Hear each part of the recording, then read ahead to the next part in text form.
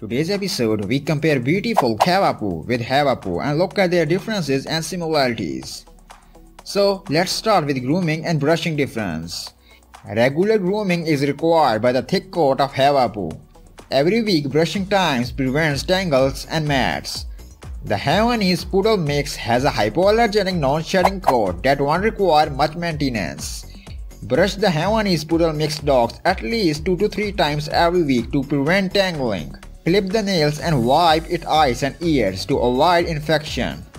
On other side, the grooming of Cavapoo is also one of the more challenging part of caring of this lovable breed.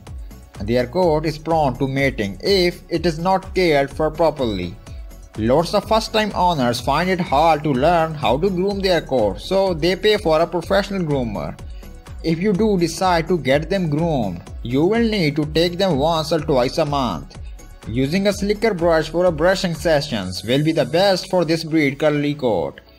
It will also help to keep their coat clipped short in either a teddy bear or puppy cut. Number 2. Appearance difference. The Havanese is crossed with either a miniature poodle or a toy poodle to create the Havapoo, and therefore these dogs are small. Normally they stand between 8 to 15 inches in height and can weigh between 7 to 20 pounds. On other side, Cavapoo is a cross between the Cavalier King Charles Spaniel and a poodle dog breed.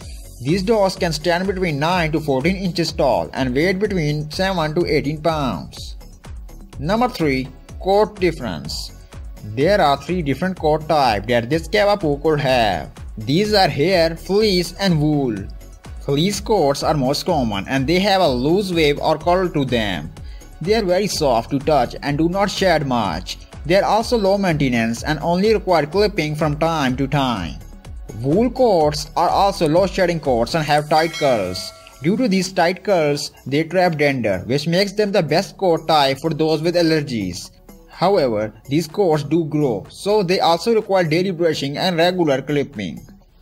And hair coats can be wiry and rough, which can give the Cavapoo a terrier look.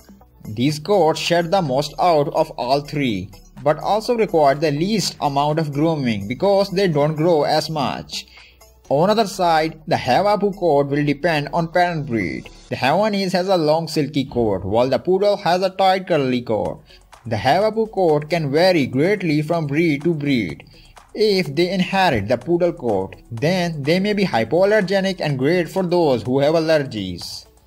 Number 4. Temperament and behavior difference.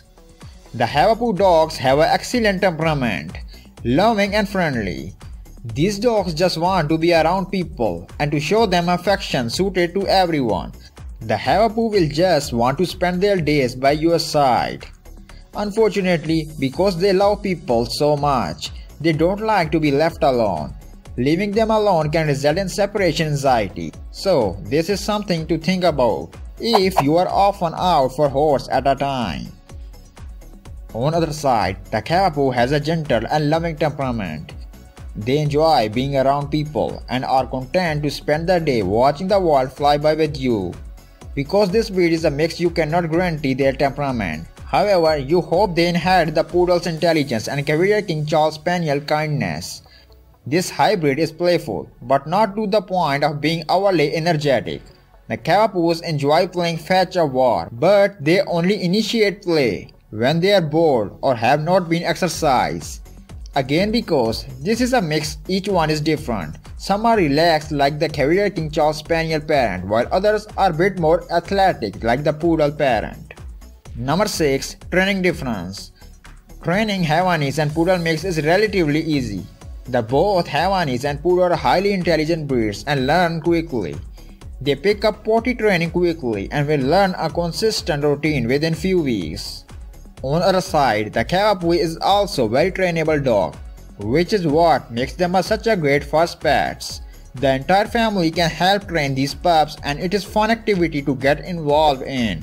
The Cavapoo responds best to positive reinforcement training and reward-based training. This includes verbal praise and treats. Never get angry or shout at your Cavapoo. They will not understand and they can develop anxiety and fear, which can prevent them from ever learning. Number 7. Food and diet. Cavapoo dogs are a small breed and therefore they require around 40 calories of food per pound of body weight a day. This equates to between 300 to 600 calories per day. On the other side, the Havapoo is also a small dog, so they don't require much food. As an adult, they will need roughly 40 calories per pound of body weight. Of course, you should always double check the back of the food packet to see the exact amount of certain food you should be feeding your dog based on their weight. Number 7. Health issues. While crossbreeding the Havanese with the Poodle certainly help to remove some health problems these dogs face, Havapoos prone to pateral laxation, cataracts, hypothyroidism, and hip dysplasia. On the other side, the most common health concerns Cavapoo face is pateral laxation, mitral valve disease, progressive retinal atrophy, and hip dysplasia. Number 8. Exercise difference. Havapoo has high energy levels. These dogs need roughly 60 minutes of exercise a day. This is thanks to their poodle parents' working nature. The Havapoo loves to be out exercising and will happily accompany you on hikes and runs, making them a great exercise buddy. They don't need a lot of space, such as a backyard for exercise, but will love to walk in the park where they are socialized with other dogs. If they are little hour friendly, it is a good idea to keep them on a leash when you are out in public. On the other side, the Cavapoo is a gentle dog, but they can still take after their poodle parent. This means that they still love to run and play. The Cavapoo needs around 30 to 60 minutes of exercising every day. This can be a trip to the park or even just running around your back garden. Afterwards, they will be more than happy to lay on the couch and watch TV with you. Number 9. Lifespan difference. The Havapoo has a relatively long lifespan and they can live on average 10 to 15 years. On the other side, the life expectancy of Cavapoo is 10 to 14 years.